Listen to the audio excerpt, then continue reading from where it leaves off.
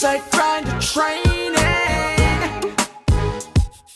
SiteGrinder training.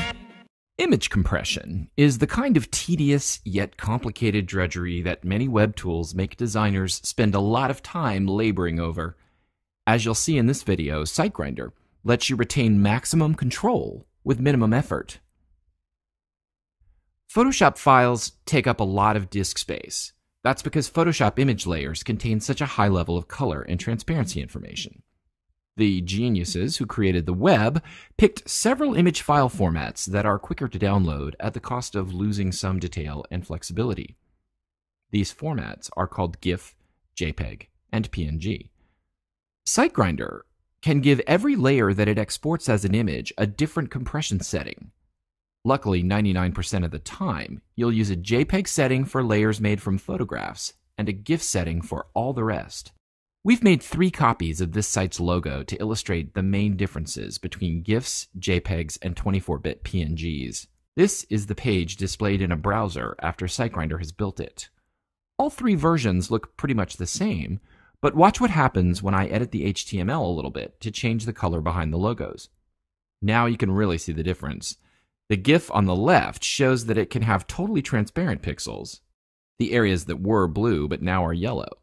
But GIFs can't have semi-transparent pixels. Notice how the blue from the background got rendered into the semi-transparent anti-aliased edges from the original layer, making it look good on blue but not so good on the new color. JPEGs, on the other hand, don't support transparency at all, so they always become opaque rectangles. Luckily, if the layer contents aren't rectangular, SiteGrinder is smart enough to render the background into the necessary rectangle. The logo still looks correct, it's just stuck with this background, which no longer matches what's behind it now that I've altered the color. Sometimes these backgrounds included in the JPEG will end up obscuring layers that are lower down, and using a GIF would have revealed them correctly. This is another reason to only use JPEGs for photographs. Finally, we have the PNG, which I rendered at 24-bit with transparency. In this case, the image is a lot like a Photoshop layer. It will look good on top of any background, but at the expense of taking much longer to download than the other 2 versions. By the way, you may wonder how I changed the background color behind the logos just by editing a little code. The reason I could do this is that SiteGrinder is smart enough not to produce any image when it doesn't have to. Solid color rectangles are best represented entirely in HTML. They don't need an associated image file. This makes cleaner code and faster downloads, and it's one of the many things SiteGrinder does automatically, so you don't have to waste time thinking about it. We select compression settings for our layers in the SiteGrinder plugin window's Compression tab before we build. Thanks to faster connections and cheaper hosting, the days when web designers had to labor over every image to save every possible byte are over.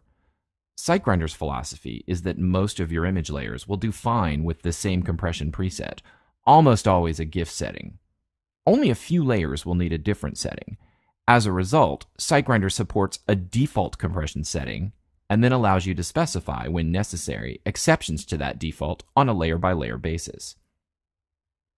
SiteGrinder initially assumes you'll want the GIF 128 dithered preset as your default setting. It does a great job on most layers.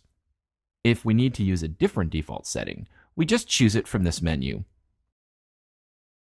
The settings that are listed here originate from Photoshop's Save for Web and Devices window, including any custom presets we may have created there.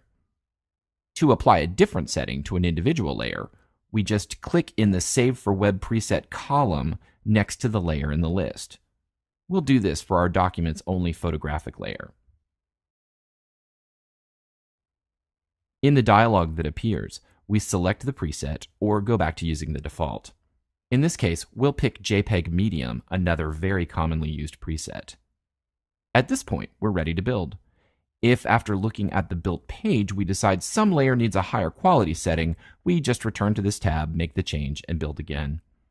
If none of the presets are appropriate, you can close SiteGrinder, create a custom preset in Photoshop's Save for Web and Devices window, and then open SiteGrinder again to choose your new custom preset and rebuild. In practice, users rarely have to do this. SiteGrinder will often choose to merge some of your image layers together when it builds. The fewer individual graphics a page has, the faster it will download. Sometimes, SiteGrinder will auto-merge layers that you want to assign different compression settings to. In this design, for example, we have a frame behind our photo in its own layer. We want the frame to use the default GIF setting, but we want the photo to get a JPEG setting. The problem is that the photo layer doesn't appear in SiteGrinder's compression panel list. This is because SiteGrinder has decided to merge the photo layer with its frame. When SiteGrinder merges layers, it names the result after the bottommost layer that it's merging.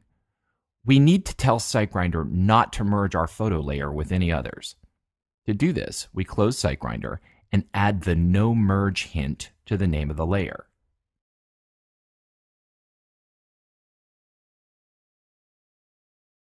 Now when we open SiteGrinder, that layer will appear as its own entry in the compression panel, and we can give it whatever compression preset we want. SiteGrinder has a powerful system for creating image galleries and slideshows. The compression panel is not used on gallery images or thumbnails because we don't import gallery images into our Photoshop document as layers. Instead, they're kept as separate files on our hard disk, and we'll select them using the Content Manager's gallery controls.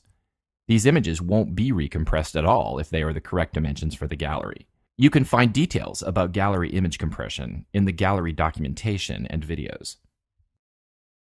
It's important that your Photoshop file's color profile and Photoshop's color workspace be set to sRGB, the standard for the web. If you build with the wrong color space selected, you may notice a difference between your Photoshop layer colors and the colors that appear on the final page. When you create a new Photoshop file, you can select its color profile.